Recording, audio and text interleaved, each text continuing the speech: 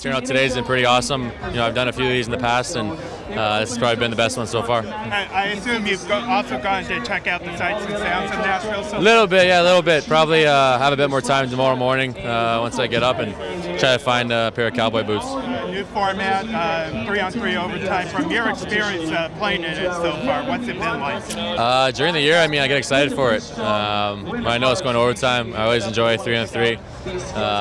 So tomorrow should be interesting. I don't know how fast it's going to be or how defensive it's going to be, but I'm sure once it gets going, it's going to be a pretty good game. And not to imagine 20 minutes of 3-on-3 at least. Yeah. I think guys are excited for it, and going to put on a good show for the fans. I know I'm doing hardest shot, so try not to embarrass myself. I guess I'm not the biggest guy. And then the relay challenge. I don't know. I'm just going to have fun with it. And finally, there's a lot of people who still follow you in Boston. What do you have to say to the fans out there? Oh, the fan support there. Even still to this day, a lot of still personal fans, and it's great. I love playing there, and Boston's always gonna be a part of me.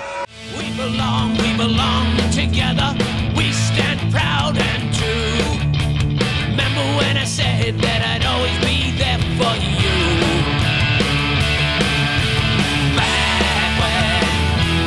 Back when we was who?